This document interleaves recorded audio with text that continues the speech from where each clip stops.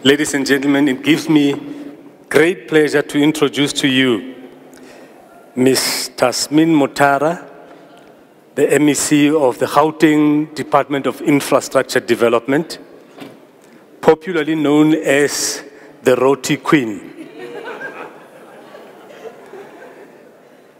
Ms. Motara is a person involved in governance and politics for quite a long time. She's been right through, started as a youth league member within the ANC Youth League, SASCO, and went through the ranks. It really is a pleasant thing to see that government at all levels have introduced younger, energetic, committed people like herself. She comes from a family that is well known also within politics, from a very good breed. And the thing that pleases me most is that Ms. Motara is an activist politician. She doesn't sit in her desk. She's almost everywhere, anywhere, even when there's fires in communities, she's the first one to be seen. Indeed, my pleasure to welcome to you this morning Ms. Tasneem Roti Queen Motara. You're welcome, ma'am. No, thank you, Program Director. Let me take this opportunity to greet you all to the Global Lift and Escalator Expo Africa organizers, industry leaders, local, continental, and international buyers, as well as exhibitors, members of the local and international media, guests, ladies and gentlemen. Good morning to you all. Again, thank you for inviting me to this inaugural Global Lift and Escalator Expo, particularly as we draw closer to the end of Women's Month, which we celebrate during and commemorate during August here in South Africa. It is time for us as a nation to reflect honestly on the strides and progress made in comparison to the promises made about women's emancipation and development.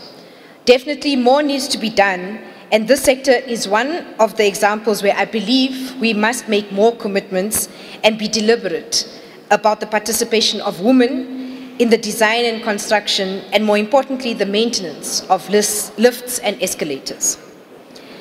As the Gauteng provincial government and government in general, we fully recognize this expo as a groundbreaking platform whose richness is in shared knowledge, research capacity, expertise and innovation on mass mobility infrastructure in public buildings stand to benefit the work that we do on behalf of our communities. This work also stands to benefit the economies of our region and the African continent as a whole. We are confident that the Expo's ability to produce cutting solutions and benchmarks that will put our province in a stronger position to not just respond to the challenges of our rapidly growing urban province, but also to adapt to the rising fourth industrial revolution. As the member of the Executive Council responsible for infrastructure development and property management in the province, my mandate is to ensure the delivery of public infrastructure, or social infrastructure as we refer to it, on whose backbone rests the rendering of socio-economic services such as education, health, social services, recreation, amongst others, with most of the public service points located in high-rise buildings. Almost all provincial government departments are in high-rise building without exceptions. So the safety of both our communities as well as government officials who render such services depends on the functionality and the reliability of our lifts and escalator infrastructure. This conference could therefore not have come at a better time, as we also advance the transformation agenda in our country against the backdrop of years of deliberate disenfranchisement of the majority of the people in our country. The 25th anniversary of the birth of our democratic dispensation therefore calls on all of us to join hands in bringing about meaningful growth and development, whilst also keeping up with the latest developments and trends in the global arena, of which we are an important nodal point. And I can't thank you more and thank you enough for choosing South Africa as an entry point to the African continent for such a platform. There are very few female lift technicians in this country, and I believe the same applies in the continent as a whole. While I'm here, let me share a story of our own female lift technician. In South Africa, we have Ms. Jackie Hokamilwe, the founder of Ngoba Business Enterprise, who joined the lift industry as an apprentice lift technician in 1993. 13 years ago, she qualified as a lift technician, becoming the first female in South Africa to have qualified as a lift technician. In 2008, Jackie became the first female in South Africa to be registered as a lift inspector, having received approval from the Engineering Council of South Africa, as well as the Lift Inspectors Association of South Africa. In the area of escalators, we do not have any females who are blazing the trails and making their entry into the industry. This can't be, definitely not after 25 years of democracy, and we have to do more to not just improve, but just change this face completely. We can only do this by being deliberate and working towards an impact and changing the face of the sector. So definitely in South Africa, we have a peculiar situation of not only race, but gender parity and gender discrimination plays a significant role in any space that has had years to be able to establish itself, to be able to be grounded in what it does. And we've got to transform it, but we can only do it by being very deliberate about it. So sadly, we are yet to find more women to follow in the footsteps of this trailblazer so that we can change the narrative around gender transformation in the sector. The sector must make itself accessible and interesting to young women for it to be meaningful, to make a meaningful contribution to gender transformation. I therefore implore you that as you deliberate on the state of the sector as a whole, that we also begin to start making commitments to ensure that more women are assisted to enter the sector in all its levels and areas of speciality. Let's take it upon ourselves to go back and start recruiting, training, and investing in educating more female technicians, engineers, and designers. It is a well-known fact that the continent is young and the continent is female. Let's be bold in our plans to get not only more young people into the sector, but that we create partnerships with education institutions in order to create more professionals for this and other sectors. As our built environment continues to grow due to the commissioning of more multi-story buildings, as well as the modernization of old lifts in some of our old properties, we expect the demand for technical skills to grow. We are therefore expecting the industry to invest more to ensure skilled engineers and technicians. Let's also use this time to honestly discuss the participation of local companies in the sector.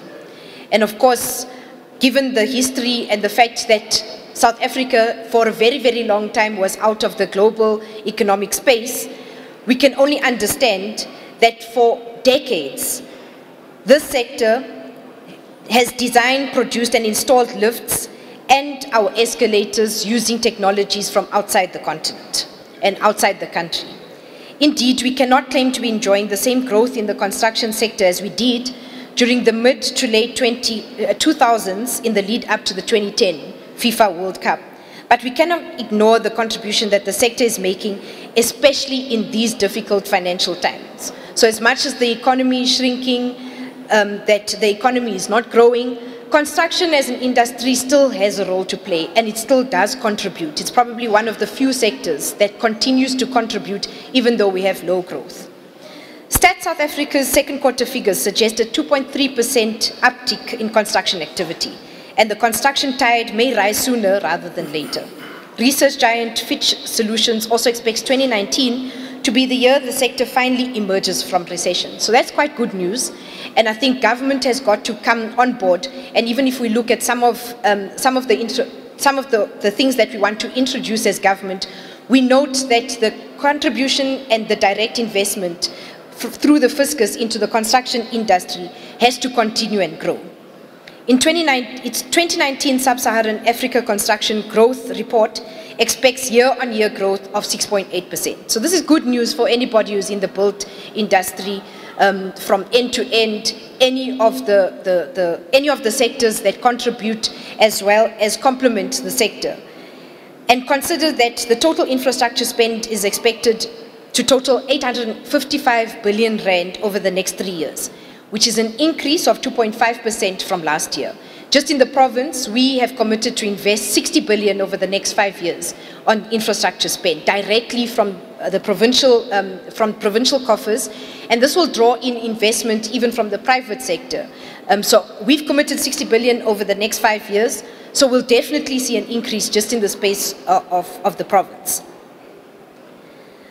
For ourselves, just for in the immediate, we are going to invest to the tune of 9.6 billion rand in the immediate, just as the province, for social infrastructure, and then a further 1.8 billion for economic infrastructure in the next financial year, just as a province. So this is also just to demonstrate our commitment towards contributing in the investing in the sector, simply because it is looking as though it's going to increase what it can do in terms of economic growth. So these numbers bode well for the industry and other industries downstream, and they are a huge target for economic growth, and we have to work together to achieve this. Less than a month after I took up office, a woman died in a building in downtown Johannesburg as a result of a lift malfunctioning. The lift did a free fall from the 26th floor, plunging her to her death. Upon investigation, it was established that a cable had snapped. Such deaths in the 21st century are just not necessary, yet they continue to happen both in South Africa and elsewhere. For me, her death pointed to the lack of maintenance and the necessary safety regimen on something as important as a lift, especially in a building.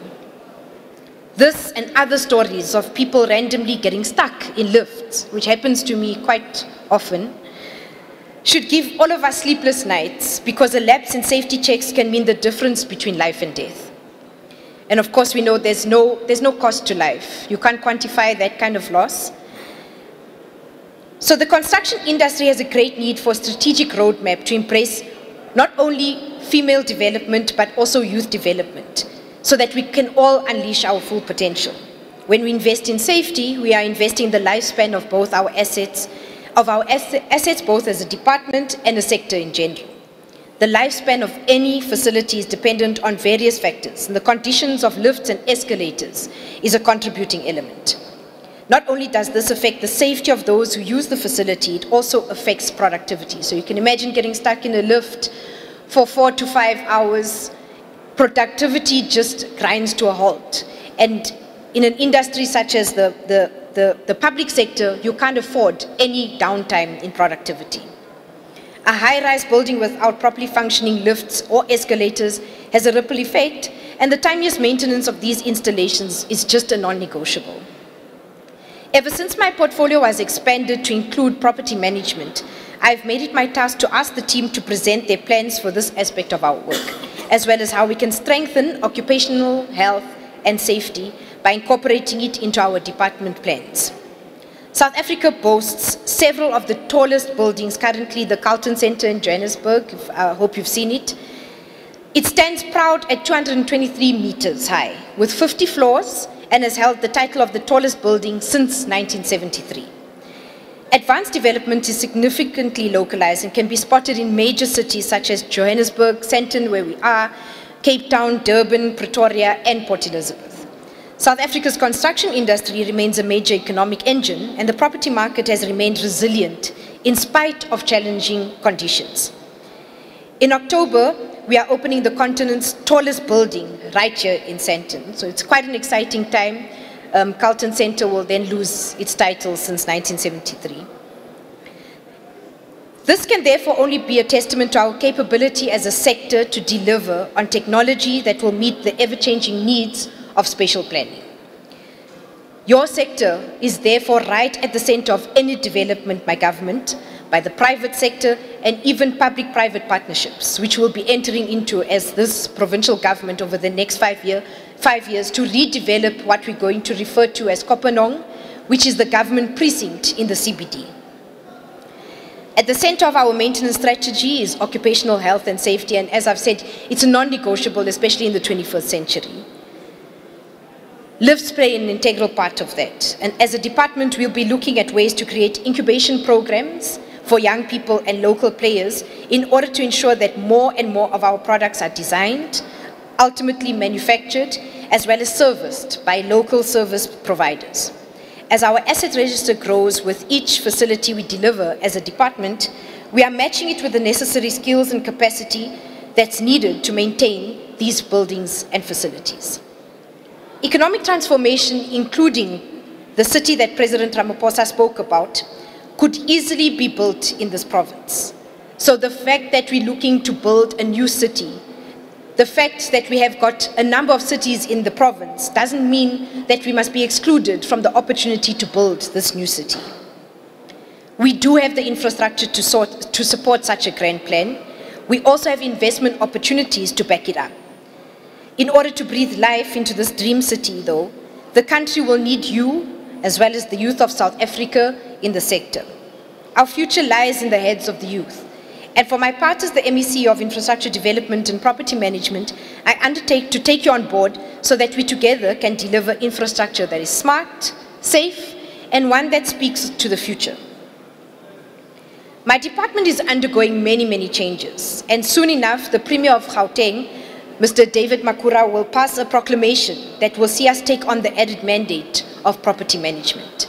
So not only are we building for social needs, but the property management is key to our mandate. We've got to look at how we use our assets to be able to turn them into economically viable assets for the province, so that we also make a contribution directly into the provincial purse, and that we expand and even build more social infrastructure by contributing to what is available. This change is more than just about the name of the department. It also heralds a new era and opportunities for everybody to benefit from opportunities that will be created. Built in this new mandate is the need to increase our internal capacity as a department, delivering 360-degree solution to meet the needs of the economy. Even though the population of the province is growing, we are not receiving more land space, but are in fact facing even more competition from various land use needs of our communities, meaning we require innovative ideas for infrastructure development, using technology and environmentally friendly methods of building and catering to the ever-growing need for accommodation. So even in social housing is going to go up, as opposed to the flat sprawl that we've had for such a long period of time, just given the fact that we don't have that land available. So in conclusion, I'd really like to wish you well as you continue to deliberate on the different topics set out for this year's Expo. I also look forward to attending the next one, where resolutions taken this year will be reflected on, and progress on promises we're making can be discussed.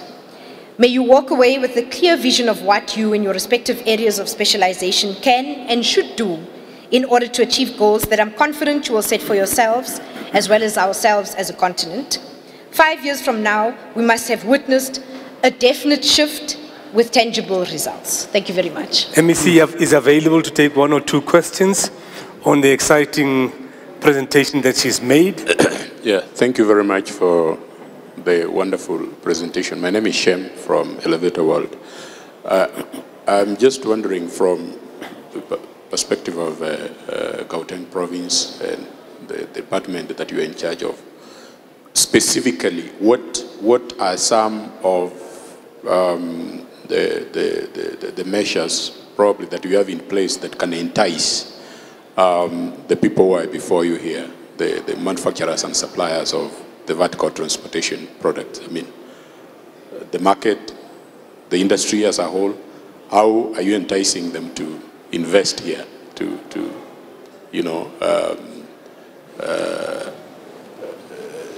take advantage of the new infrastructure that you have talked about and the upcoming ones? Any other question? The back? No? Okay. All right. Yeah, please do. Okay, so what we've done ourselves together with our partner department in this space, which is economic development, is we are going to also look at what my colleague likes to refer to as sweeteners for the industry. So looking at preferential rates, anything that is preferential to entice anybody to invest. Putting up infrastructure, also driving investment in particular zones, what we refer to in the province as the 5 corridors of the province. So being able to put up support infrastructure for you to be able to invest. We've also made commitments on what we are going to do in terms of what we want to refer to as a 5-year project pipeline. That project pipeline will be able to give confidence and also be able to give the industry certainty as to the plans of provincial government. So you, from the onset, will be able to see that for the next 5 years, this is what we will invest, where, and geographically where, but also the type of investment that's going to be made. That one gives certainty to the industry so that it's not a risk that if you come and put up a facility, manufacturing plant, training center, etc., etc., etc., any type of investment will have definite government support because we would have planned properly for it over a 5-year period. That's going to include plans of the private sector as well as plans of all the municipalities in the space. So it's not just provincial government. I spoke about the precinct buildings. So that's a project of 18 buildings. One is going to be a brand new build because the Bank of Lisbon, as we all know, burnt down, which was a property owned by the Department of Infrastructure. So that's going to be a replacement. But all 18 buildings are going to be refurbished, and as part of that will need, for a long period of time, a lot of capacity, technical skills, and just materials that will be injected into that. So there are a lot of avenues and spaces that industry and investors can look at choosing and identifying niche avenues and areas where they can enter to be able to service that project plan. So it will be for 5 years, but of course that's how we want to plan going forward consistently, so that we give certainty to the market, we give certainty to investors, and we also to be able to be more predictable about the type of investment and the economic spin-offs that we can gauge over a period of time. So those are some of the things we are doing. We're working very, very closely with the Department of Economic Development. Also then, as part of that project pipeline, to say that we sit on a number of assets that can be repurposed, one, assets that can even be revalued for economic purposes, with economic spin-offs, and not just look at the state that only provides for social infrastructure only, but also has an opportunity to play in the economic space as a key player in the property space as well. And I then spoke about the housing. So we have a housing backlog of, I'm not sure what the figure is now, but there is a decision that social housing must go up.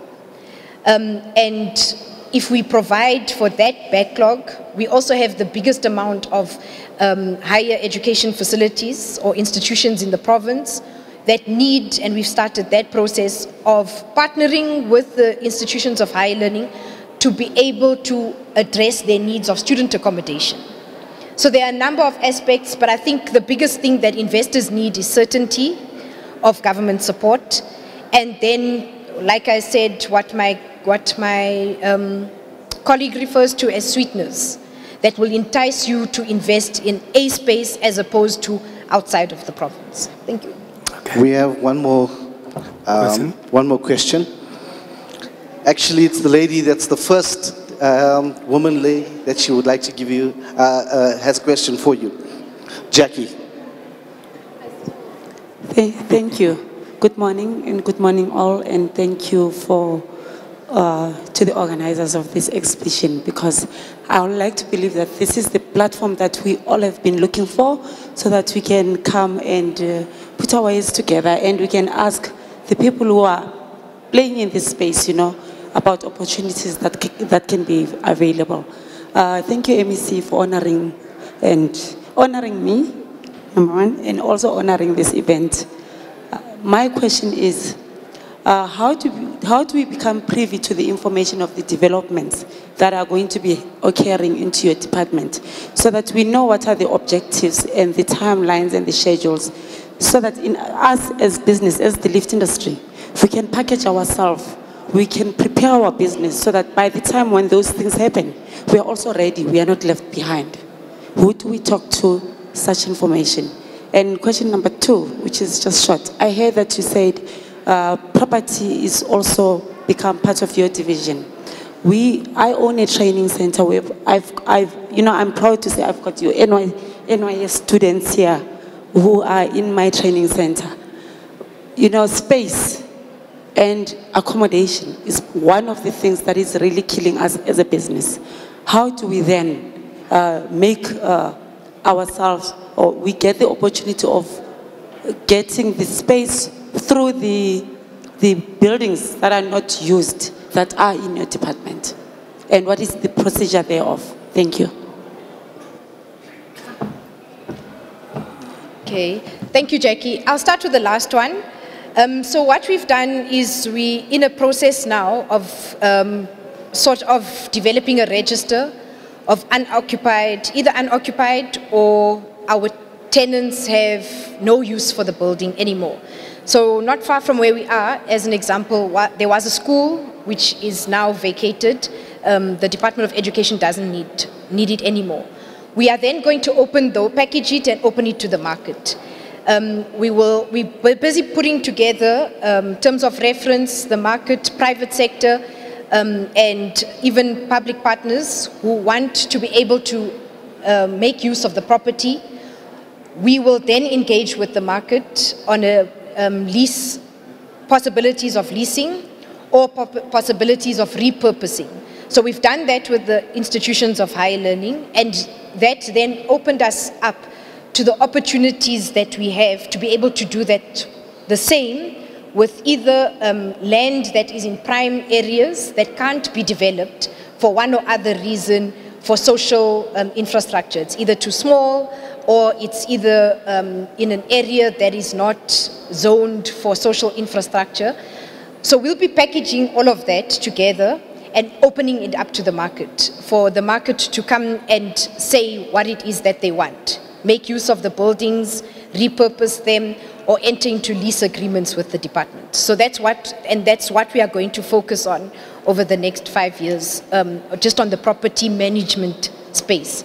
So that we're not just building and have a responsibility to build and maintain social infrastructure, but we also are able to gain economically from what we have, given the fact that tenants and client departments no longer have a use for either school or clinic because of the location more than anything else.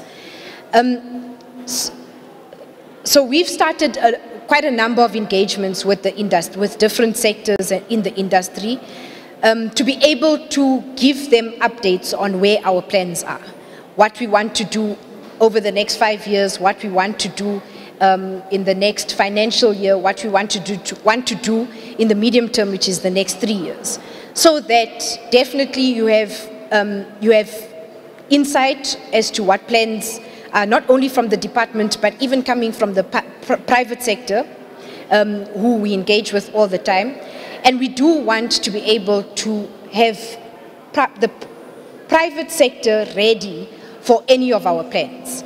So we want to start engaging sector by sector. Tomorrow I have an engagement. I know that you've been invited to my engagement tomorrow, just so that we have different conversations and begin to express where our investment is going to take place.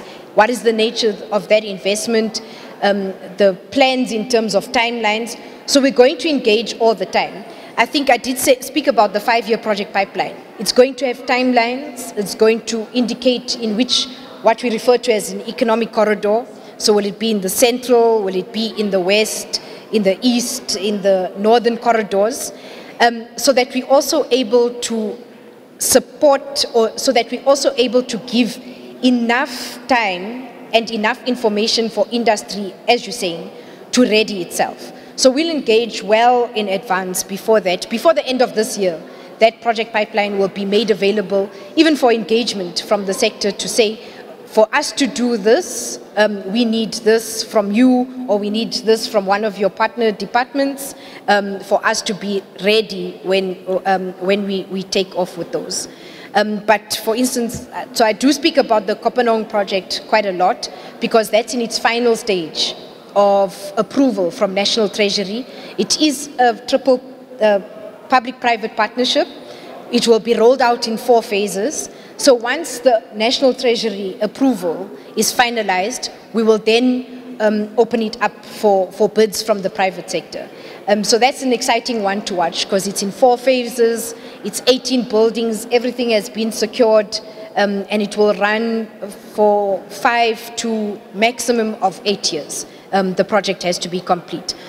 So that then gives certainty, like I said, certainty to the industry, certainty to business, SMMEs, and you are able to plan, forward plan, what are possibilities of participation over the next 5 to 10 years of what not only the department is doing, but what the department is coordinating in the space.